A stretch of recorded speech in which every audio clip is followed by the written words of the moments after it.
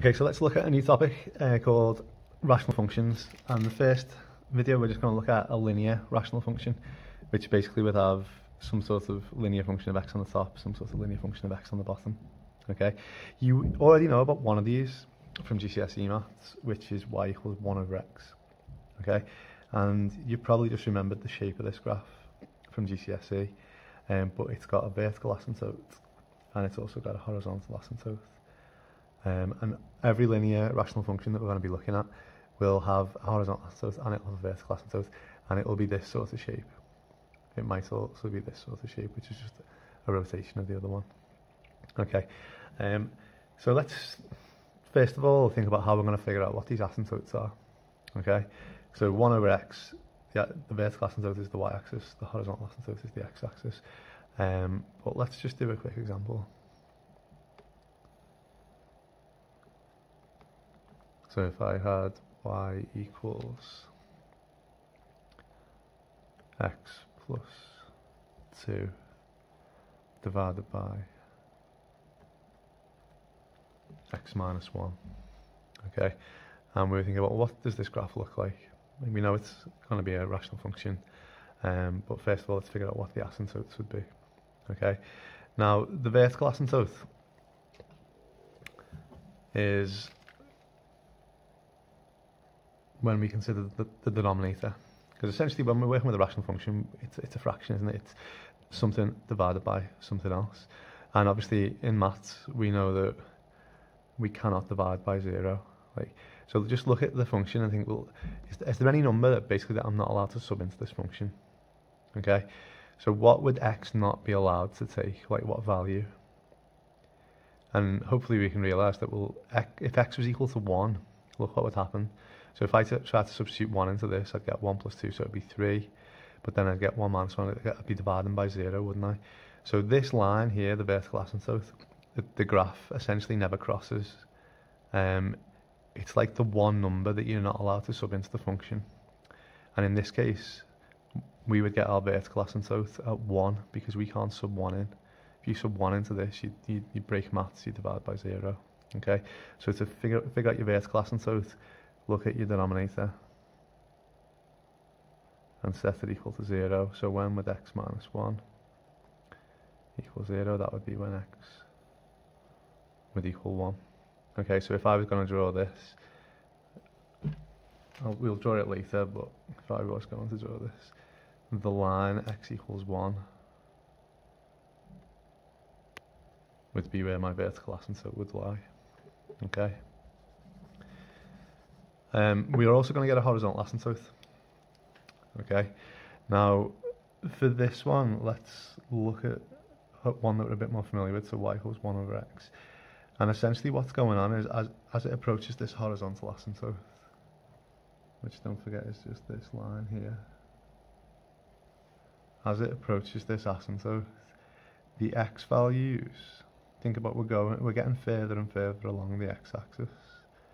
And a notation that you might not have seen before, but we're going to use a lot of in further maths, is we say as x tends to infinity, which basically means as x gets bigger.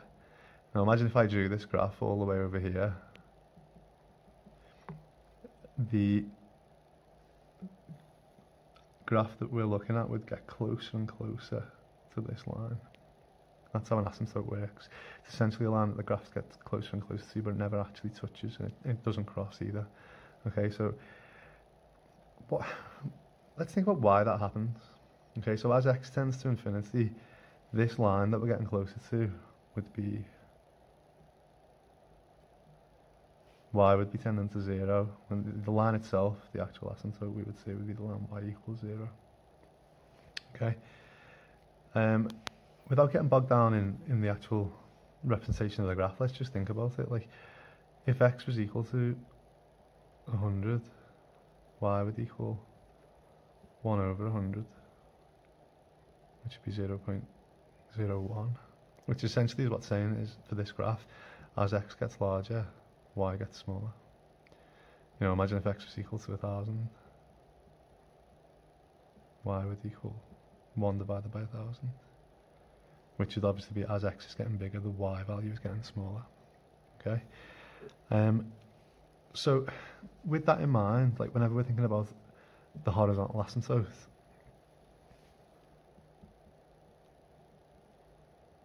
we've got to think about what happens as x gets larger. Okay, so as x gets bigger, where does our graph approach? Okay, and the way, I mean, one way of doing it is actually just sub in like a large number for x. So think about for this example that we're looking at, if x was equal to 1,000,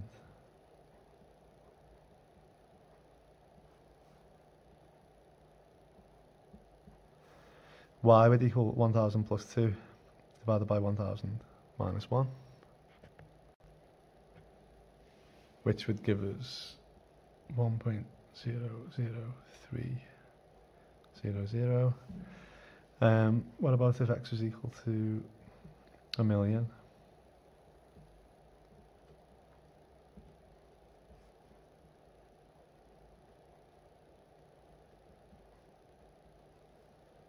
We'd get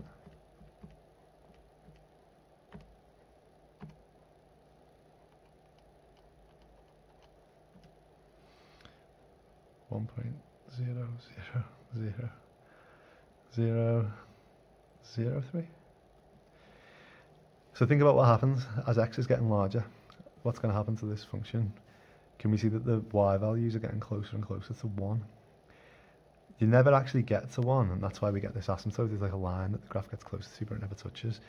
But as x gets bigger and bigger, the y value approach 1. Okay. Now we don't in the exam we don't really want to be subbing in 1,000 and 1,000,000 and seeing what it's getting close to, but you need to bear in mind that the horizontal asymptote that happens when x gets larger. So as the graph goes this way, that's when the x values are getting bigger. I should say as well, when it goes that way, that's when the graph approaches minus infinity. So you could sub in like minus 1,000,000 if you wanted to, but you get the same answer because the minus divided by the minus would still approach a positive. Okay. Well, actually, it wouldn't be exactly the same answer because it approached it from underneath. This one approached it from above, but it'd still be getting closer to 1. Okay, so hopefully we're happy that this happens for large x values. Now, probably the quickest way of thinking about it is just do a capital. Like if x is really big, if you've got like a really big number and you add 2 to it, it doesn't change it, does it really? It makes it like a very negligible difference. If you've got a really big number and you take away 1, these constants have no impact when x gets large, or very little impact. So we can ignore those. And what's a big value divided by a big value? We can see that it approaches 1. So I could say, well, my asymptote would be y equals 1. Okay. Just bear in mind that essentially these constants are not going to impact for large x values, and we can just cancel down and see what we're left with. I'm going to show you another way to set it out as well, which is a bit more mathematically rigorous, which we might need to do in the exam when we do some more questions on this topic. So just give me one sec. Okay, so the best way to set this out for your horizontal, say, well, as x tends to infinity, look at your fraction, your original fraction, divide everything by x. So if we divide the top and the bottom by x, x divided by x is 1. 2 divided by x divided by x is 1, and minus 1 divided by x. And the best way, like sort of the most technically correct for the exam, the best way to set it out is to say as x tends towards infinity, 2 divided by x tends to 0, minus 1 divided by x tends to 0. So just think about that for a second, right? As x gets bigger, if you do 2 divided by something really big, it's going to get really small. So both of these terms would tend towards 0, and that's why we can forget about them. So we're left with 1 divided by 1. So we still get the same answer, y equals 1. Okay, let's try another one. Okay, so let's look at example 2b from the booklet, and we're just going to find the horizontal and vertical asymptote. So we've got y equals 3 minus 2x divided by x minus 2. Okay, so vertical, dead easy. Remember, we can't divide by 0. So if x minus 2 equals 0, that would be when x equals 2. Horizontal, takes a bit more getting used to, but once you've done a few, it's not too bad. We can say, well, that's as x tends to infinity, as x gets really large. And we've got, I'm going to use the big X notation. Okay, so we've got minus 2 times by a big number, and this 3. The constant would have no impact. Like it would, as x get really big, like if you took 2 off, if you added 3 on, it wouldn't change it. So what we're left with is minus 2 times a big number divided by a big number. So y would equal minus 2. Okay, the other way to set it out as well, which you need to know in terms of the exam style, divide everything by x.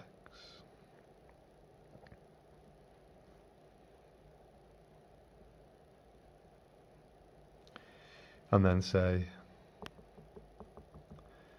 as x tends to infinity, 3 divided by something really big, that's going to get smaller, minus 2 divided by something really big, so 3 over x would tend to 0, minus 2 over x would tend to 0, so we're left with, if both of those terms tend to 0, y would equal minus 2 divided by 1. So that tells me our vertical asymptote would be y equals minus 2. Okay.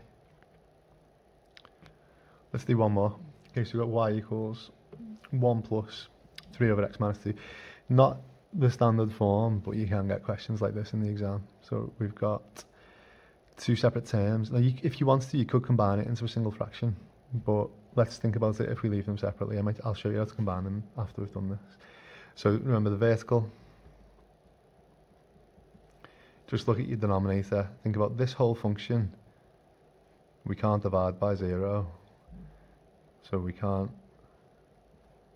let x minus 2 equal 0. In other words, when x equals 2, that's the line that essentially our graph's not going to cross because we can't sub 2 in. That's when essentially we approach infinity when we try and sub 2 in because we divide by 0. Okay? Horizontal. A lot of people make mistakes with this question because they forget about this 1. Okay, that 1 is not going anywhere, just leave it where it is and then think about this fraction.